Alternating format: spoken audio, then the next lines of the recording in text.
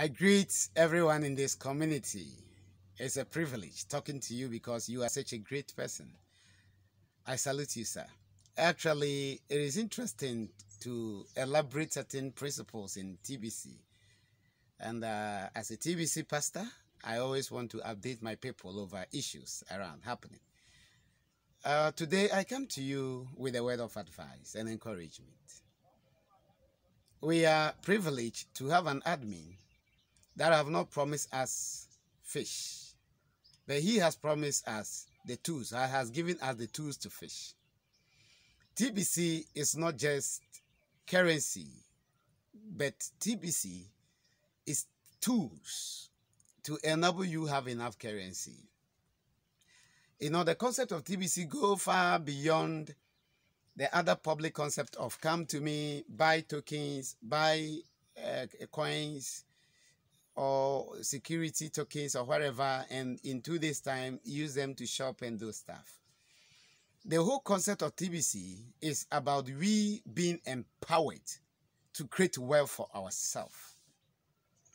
TBC presents us with the tools to create wealth.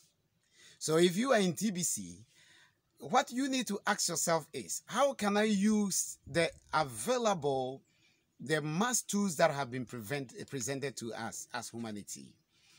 A lot of people are using the Bitcoin bounty tools to make ends meet for themselves. Others are using the weekly contest tools to make ends meet or to provide a living for themselves.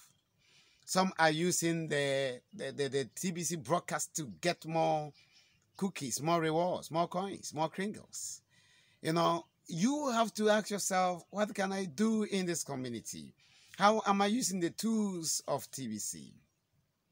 You see, I always say, at the moment, it's like we are all hungry for food. And someone has come home with a basket full of apples.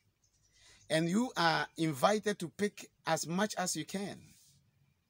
At that instant, when the thousands and millions of people surrounding one basket to pick apples, and you have the chance to pick 1, 10, 100, thousands, a million apples for yourself, I would like to ask one simple question. How many apples will you pick? And remember, the quantity of apples you pick will save yourself, save your children, and the generation to come. Will you pick just one? Will you pick 2? Will you pick 10? Will you pick 100 or 1,000? Perhaps you will aspire to pick 1,000 apples.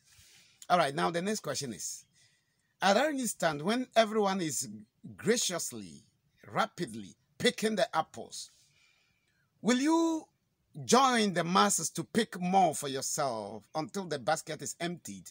Or you pick 2 and stand aloof questioning, asking, how do I use the apple? How do I chew the apple? How do I eat it up? I don't even know where to wash it. Where will I go clean it up? Will you be questioning whilst others are picking seriously? How you will use the apple, how you will chew the apple, how you're going to consume the apples? I think no. But the best thing you will rather do will be pick as many as you can. Hide them, come pick more, hide them until the basket is empty. Then you now begin to question, how do I use my apples? Today, whilst others are working hard to gain more TBC coins, paying the admin fee every first of the month, attending weekly meetings, trying to do more broadcasts, others are also there complaining. Come on down. You don't need to do that. You need to join the table of men. You need to register your spot in the mass adoption team.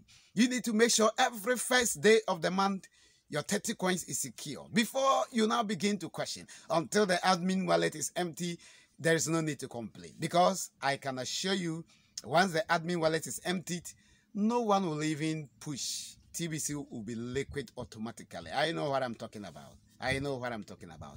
Anytime something is scarce, automatic, it creates market for itself. It advertises itself. When there is scarcity on something, the little that are there advertises themselves. You don't even need to talk for people to know that you have the coins. People will rushing at your end to get enough, So at this moment in TBC, the wise in TBC, are focused in getting more coins in their wallet. But the ignorant are focused, grumbling, talking, asking a lot of questions. I want you to join the table of men, the wise men, who are in rush for more coins, working hard to get enough resources, to get enough power, to get enough recognition, than those that are complaining hitter-scatter. Don't do that. Don't make mistakes. God bless you. Don't forget to pray that God should give you more insight into this community. We have a very wonderful treasure, and if we use it well, we will save ourselves and the entire generation. Let's utilize TBC tools very well. It is a one-time opportunity, and we don't need to mishandle it. God bless you all. Thank you.